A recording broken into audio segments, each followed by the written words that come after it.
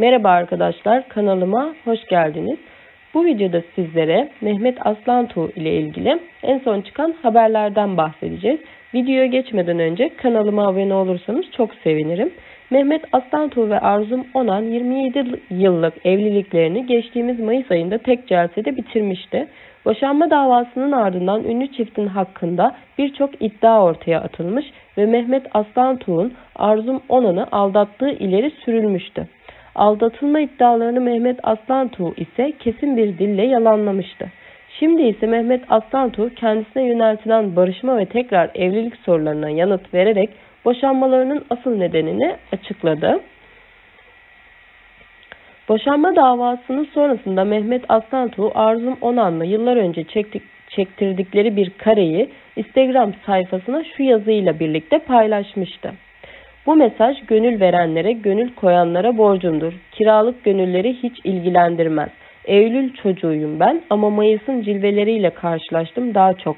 Mesela bu güzel kadını bir Mayıs sabahı tanıdım. Duygusal göçünü başlatalı kabaca bir yıl oldu. Ve o göçte de Mayıs'ın parmağı var mı gerçekten bilmiyorum. Son 6 aydır ev olarak da ayrıyız. Zaman dönüp dolaştı. Ayrılığın mahkeme kararı da yine bir Mayıs sabahına denk düştü. Neyse ayın günahını daha fazla almak istemem. Zira 19 Mayıs'ın silinmez mirası mühürlüdür gönlümde. Arzum Onan boşanma davasının sonrasında 30 yıl sonra yeniden Marie Claire dergisine kapak oldu. 49 yaşındaki oyuncu 27 yıllık evlilikleri 29 Mayıs'ta anlaşmalı olarak tek celsede sona eren Mehmet Aslantuğ ile boşanma süreci hakkında samimi açıklamalarda bulunmuştu. Arzum Onan şu ifadeleri kullanmıştı. Aslında mükemmel çift olmak ya da görünmek gibi bir iddiamız hiç olmadı. Üstelik örnek çift olarak gösterilmenin sorumluluğu üzerimizde hissettiğimiz bir ağırlık bile oldu çoğu zaman.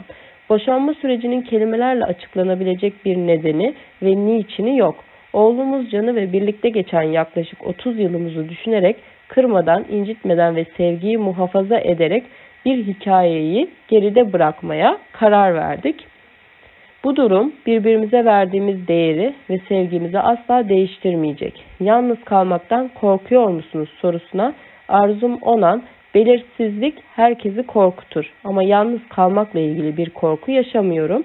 Kendimize nefes alacağımız alanlar yaratınca sıkıntılar tamamen dışarıda kalmasa da nispeten tolere edilebilir hale geliyor. Bu anlamda sanat en iyi kurtarıcı. Hayatımda heykel olduğu için bir kez daha şükrediyorum. Geçtiğimiz haftalarda Onan'ı Gözde Akpınar ile aldattığı iddia edilen Aslantuğ, sosyal medya hesabından yaptığı paylaşımla ihanet iddiasını kesin bir dille yalanlayarak boşanmayı eşinin istediğini söylemişti. Yaşanan bu sürecin ardından Mehmet Aslantuğ, önceki akşam bir derginin Ortaköy'de düzenlediği yılbaşı partisine katıldı.